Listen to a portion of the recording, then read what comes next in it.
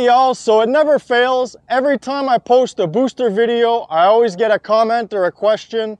Why such an elaborate trailer for such a short load? And if you're not in the business, I get it, might not be obvious, but the whole point is weight distribution. See, the load is too heavy for just a 3-axle trailer. We gotta add an extra 2 axles at the back to disperse some of the weight. There's 2 main categories of boosters. You have your shimmed walking beam boosters and you have hydraulic boosters. This one's a hydraulic.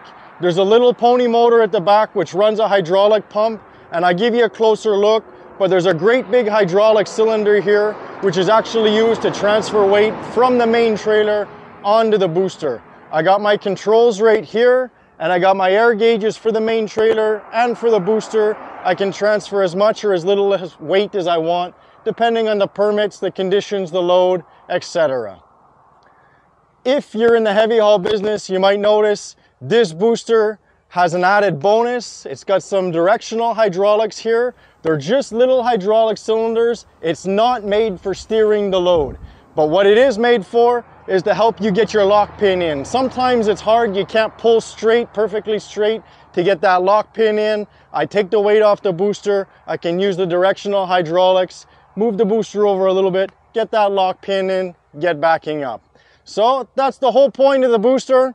I hope you guys learned something. I hope you're liking these videos, and if you are, I'll keep them coming. Keep on trucking.